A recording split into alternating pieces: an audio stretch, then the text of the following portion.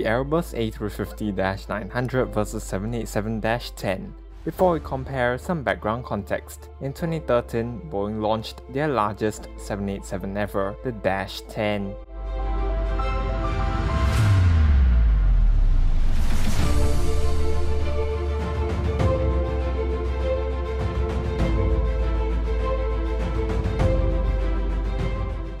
With huge sales of the A350-900, Boeing wanted to compete but needed a larger 787. They decided to launch a stretch of the Dash 9 and came up with the largest Dash 10, an aircraft perfectly matched in size to A350-900. However, Boeing focused on efficiency and the range took a hit. They aimed to compete with the A350-900 over shorter to medium-haul regional routes.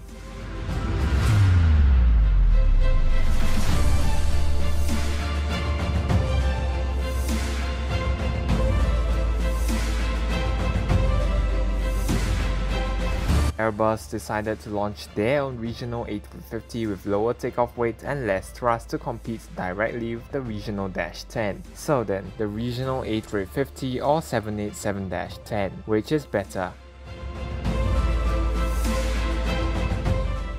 Before we find out, be sure to follow the official New Airplane Productions Instagram page at AviationFly350 for some great plane spotting clips and photos. A link is in the comments below.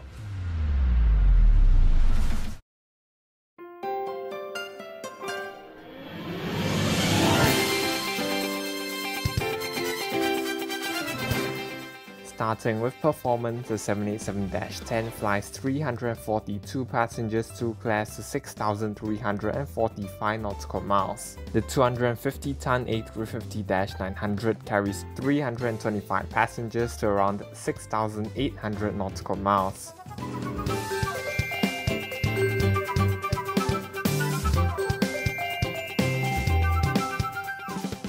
A350-900 takes 11 bulk pallet positions and the 787-10 13.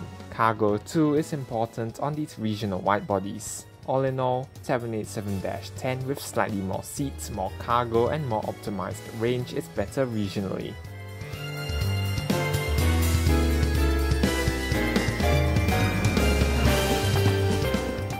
Engines. The 787-10 is available with GE NX-1B or Rolls-Royce Trent 1000 TEN with up to 76,000 pounds of thrust. A350-900 uses Rolls-Royce Trent XWB D-rated to 75,000 pounds of thrust each. D-rating gives the engine higher lifespan and slightly reduces the fuel burn.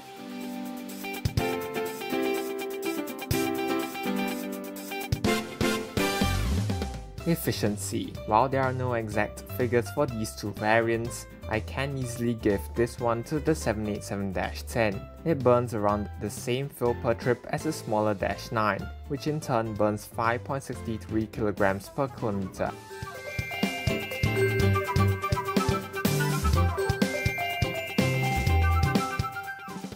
Both have lower trip cost than the A350-900, which burns around 6.03 kilograms per kilometer. The additional seats on the 787-10 however gives it a larger fuel burn per seat advantage.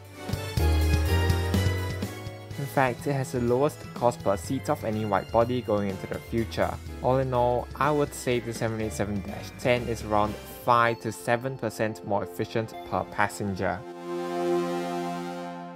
Cabins. Both manufacturers market the next generation flying experience. 787 uses Boeing's Sky interior with higher ceilings, curved bins giving a more spacious feel, new mood lighting, quieter cabin with low cabin altitude of 6,000 feet. It also has unique dimming windows.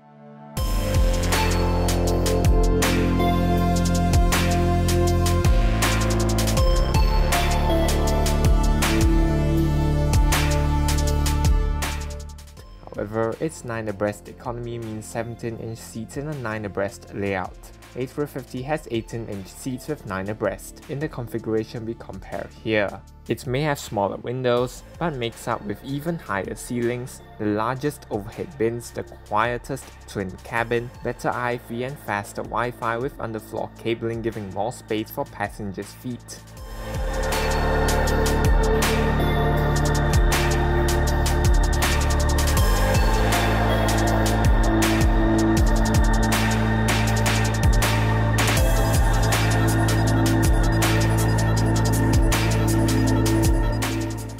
Advantages and disadvantages. Should airlines want to fly long haul, Airbus offers the capability to reverse engineer the A350 regional back into the full long-range version by uprating the engines and increasing takeoff weight, making it a more versatile aircraft.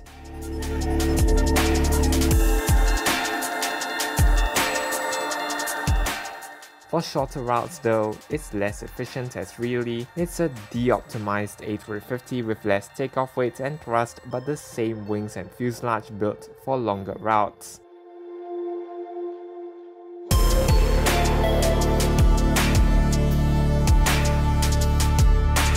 It's a downgraded A350. 787-10 on the other hand is an upgraded 787-9 optimized from the start for high-demand regional routes. It's also got more cargo. For longer routes though, it lacks range, and it is the more expensive aircraft with list price of $338.4 million compared to $317.4 for the standard A350.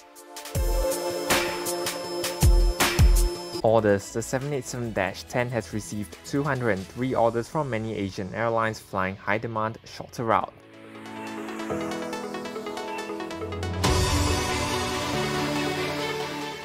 The regional A350, no exact figures, but Singapore seems to be publicly the only customer left with 30 of those on order.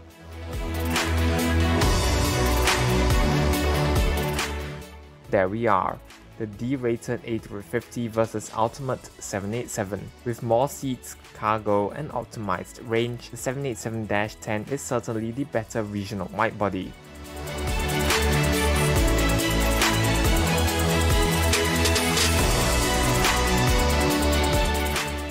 Thanks for tuning in, and to meet next time.